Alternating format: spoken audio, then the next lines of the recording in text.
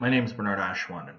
At Publishing Smarter, one of the things we do is create videos like this one to help people learn how to improve their documentation creation, management, and publishing workflows. This video is going to show you how to work with Syntex Serna free and to create DITA content, specifically to create a generic topic and populate it. To get started, I'm going to close off the examples. By clicking on the Document menu, I see New Document. This opens a wizard that supports the DITA specification, including version 1.0, which shows a set of 6 templates. I can also choose DITA 1.1. This shows a larger set of templates, including one that is named Topic. After selecting Topic, I click OK. The new topic is displayed by default with a content map on the left and the document view on the right. I'm going to click on the View menu in order to change around some of the display. The show markup is really useful early on in order to show you more of the tags that are being used in behind the scenes. With the markup showing, you can see the topic beginning, the title, the actual text that's typed into the title, and then the end of the title. You can also see that there's a body with an empty paragraph, the body ends, and then eventually the topic ends. I'll change the title, and in order to do so, I double-click the word topic. Changing content's pretty easy. You just type in the new information. To type text into the empty paragraph, I click between the tags. And again, I just type in some more text.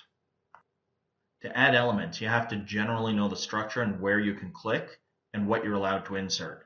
In this case, I'm going to click at the end of the title before the beginning of the body. There are a lot of options when it comes to inserting an element. One of them, after you've positioned your insertion point, is to click the element menu. It's then pretty straightforward to click Insert Element, but notice also that there's a keyboard shortcut, Control Return, and this is the type of shortcut that you'll see next to a lot of the different commands that are available.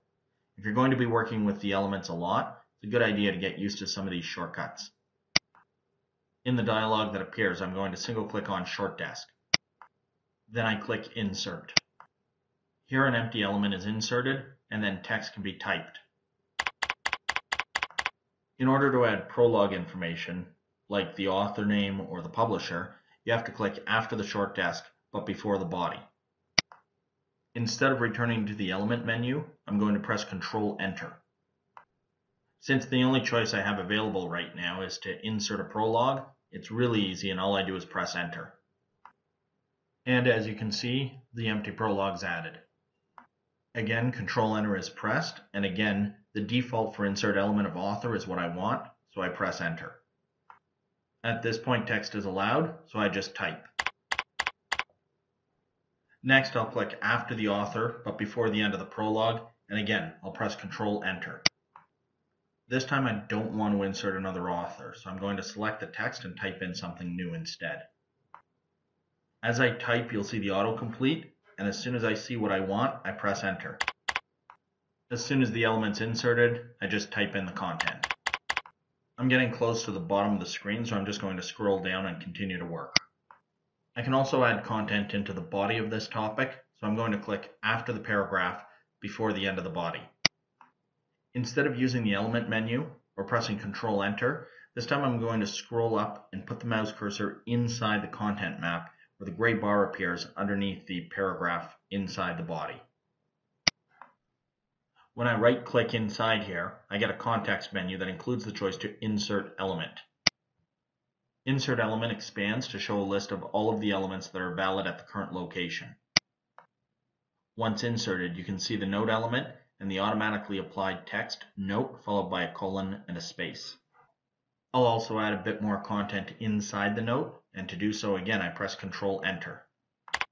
I'll add a paragraph inside the note, and then type into the paragraph. To wrap it up, I'm going to add one more paragraph after the note, but before the end of the body. After selecting the location, I again press Control Enter. The element that I want is the default that is already selected, so I press Enter. I type in a bit more text, and that's it. I'm done. I've finished creating this topic. I've inserted a range of different elements in a couple of different ways, and hopefully this is enough to get you comfortable and started using Syntex Serna free.